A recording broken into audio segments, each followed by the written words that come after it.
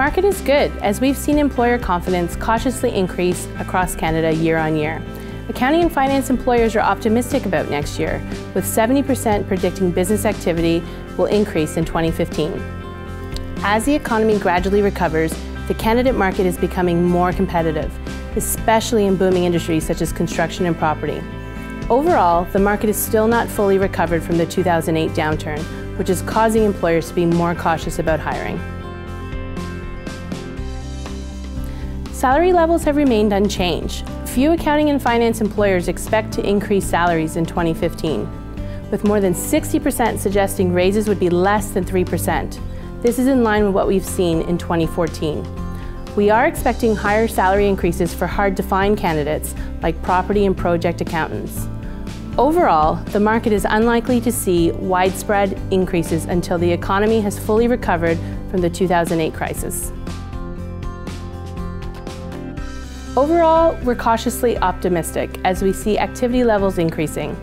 1/3 of employers expect to increase their permanent staff levels in 2015. Hiring for temporary contract is also on the rise, as we see 36% of employers planning to increase temp. We see high demand for property and project accountants, mid-level auditors and analysts, and experienced payroll professionals. Other roles like senior finance and C-suite executives have stagnated over the past few years. With few people opting to retire, it's creating a cap on current opportunities. We see 58% of employers are planning to increase their salaries, while 43% are considering offering a more competitive benefit package. 42% are promoting their company culture.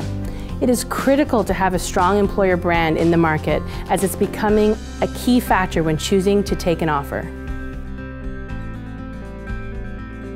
If a client is not willing to flex on certain requirements, it can take 4 to 6 weeks to find a candidate that meets all of the client's criteria.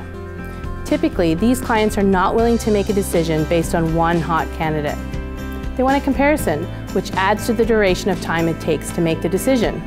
This can result in either them losing the candidate to another role, losing the candidate because the interest in the position is gone because it's taking them too long to make a decision, or putting themselves in competition with another company.